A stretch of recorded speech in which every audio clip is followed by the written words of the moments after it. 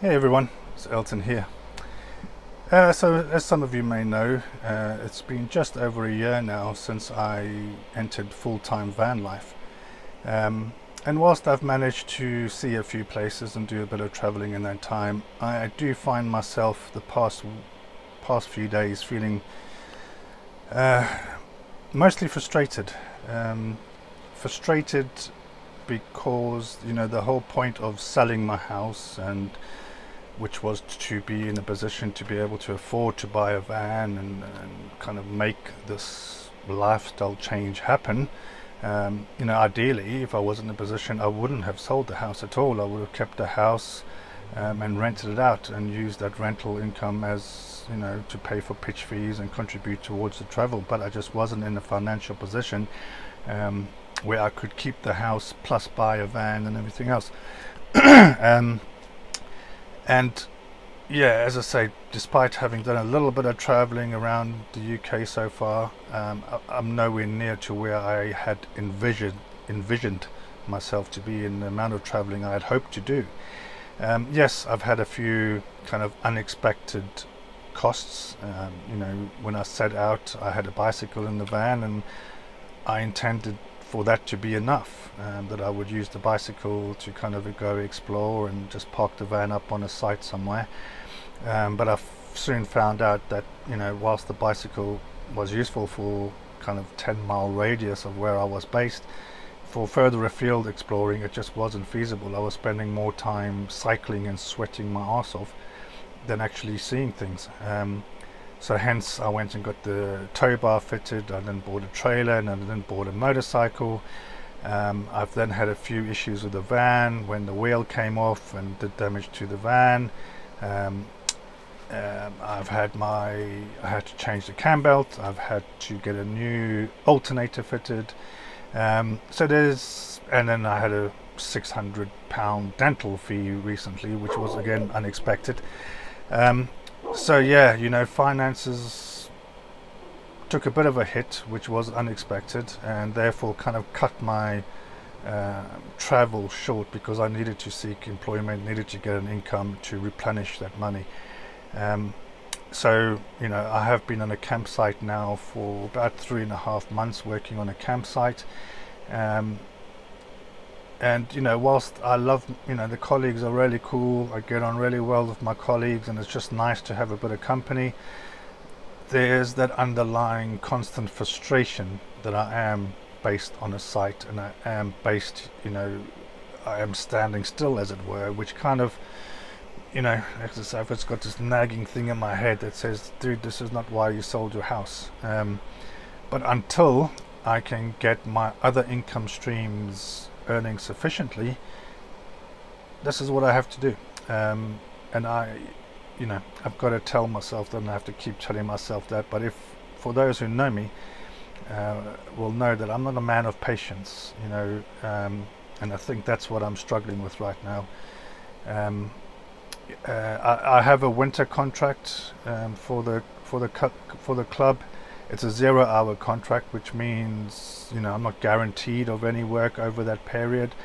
As and when they need me to cover someone on another site, then I will go to that site and do some work. And so I'm hoping on my downtime, as it were, during that period, because obviously I will be provided with a pitch even when I'm just on standby, I can then focus on those other ideas and income streams that I really wanted to work on now. But I'm just finding, after a 40-hour plus week of quite intense laborious work, because again, in my career in IT, I didn't do a lot of laborious work. Is that the right word?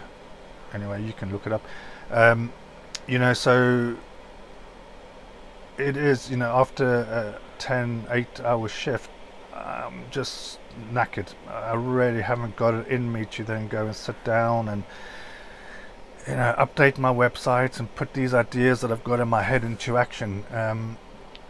And I only get 2 days off a week, and in those 2 days off a week I tend to try and get out and explore, because otherwise I genuinely feel like I'm not doing anything.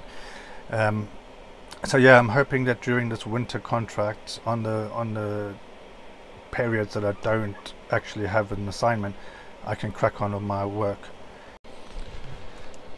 Yeah, so besides that frustration of not having traveled as much as I would have liked by this stage, and again, I know what needs to be done. I just got to get on and do it. And I am hopeful that, hopefully by this time next year, I will be in a position where I'm earning sufficiently from my other services and products and passive income streams that I won't need to be kind of tied to a campsite or any other kind of employment, as it were. But yeah, besides the traveling, I am struggling with loneliness at the moment. It's which is weird because I actually quite enjoy my own company, and I'm currently working on a campsite, so I have my colleagues that I get on really well with, and we have a laugh. The campers themselves I have chats with, etc. But ultimately, when I go out and explore, I'm doing that on my own. When I come back to the van, I'm on my own with Shaka, obviously, my dog. But yeah, it's and I don't know if it's the prospect that the nights are drawing in, it's getting dark by 8 o'clock, and the whole prospect of winter's just around the corner, and I don't know if subconsciously that's kind of playing on my mind and kind of put me in this downer mood that I'm currently in. But yeah, I am finding it a bit lonely, because I saw my sister and her family about 3 or 4 weeks ago now, and that was great, but we only saw them, we only had a day to spend together. Prior to that, I had my mate Leroy around for just over a couple of weeks, but that was about maybe a month and a half ago or something. So I haven't really seen any of my friends or my family now for going on a month, and when I have seen them, it's for short periods of time. So yeah, it's just something to be aware of. If you are traveling solo, you do spend a lot of your time alone, and initially it really wasn't a problem, but as the year has gone on, and it is starting to kind of become more of a thing. Like I say, again, it might just be the fact that with the frustration of not traveling, with the prospect of winter around the corner, the fact that when I used to work till 8 o'clock, for example, I still had 2.5 hours to go out and explore after 8 o'clock finish, whereas now when I finish at 8, it's pretty much dark. So I don't have that option anymore after late shifts to kind of go out and explore, and even when I'm finishing at 6, I've got a couple of hours maximum, so I have to just go and explore locally. There's no point getting the bike out and going further afield, because by the time I get there, it's pitch black. So yeah, just be aware that loneliness can and probably will become an issue at some point during your van life experience, especially if you are full-time. If you're going home and you're just doing van life as a part-time thing, then obviously you get to see your mates and your family on a more regular basis. But if you are full-time and you're away from your friends and family and the area that they live in, where I am down here in South Devon, I don't have any close friends or family down here at all. So I just don't see anybody on my days off. So yeah, that's kind of starting to get to me. I'm hoping that during the winter contract I'll be based in Hampshire, where I have my sister and some mates of mine live in the area, so I'm hoping then that I will be able to see them on a more regular basis. So yeah, I think those are the two things that I'm really struggling with right now. As I say, the not traveling and the loneliness. The other thing that's really starting to do my head in actually is space. And I'm not sure why. Again, like I say, I don't know if it's just accumulation of things right now, but I'm really starting to get pissed off with space in my van. You put a plate and a fork out and it's a complete mess. You just don't have counter space. You just don't have the room for things. you know, one of the campers gave me their television set because they upgraded theirs. It's a nice little LED set, and it won't fit in where my current 12-volt TV is, which is kind of outdated, the colors going on it, etc. It won't fit in that particular cupboard, so I've got to put it on, you know, on a counter somewhere to watch it. And then, you know, I've lost half my counter space. So yeah, that's quite a challenge. But I'm sure, again, you know, I've dealt with it for a year. I'm sure it's just something that's being exasperated because of other things going on. But yeah, it certainly is a blinking challenge, is just, you know, keeping things tidy, because like I say, I'm not an untidy person. It's just, you know, like I say, if you leave a cup and a plate and a fork out, it's just a complete shambles in the van. So yeah, and I just noticed I've got a water bottle here next to me, so yeah, let's get that out the picture frame, shall we? So yeah, it's not exactly how I had hoped it would be and where I would be after a year on the road, but you know what, I'm still breathing. I'm getting an income.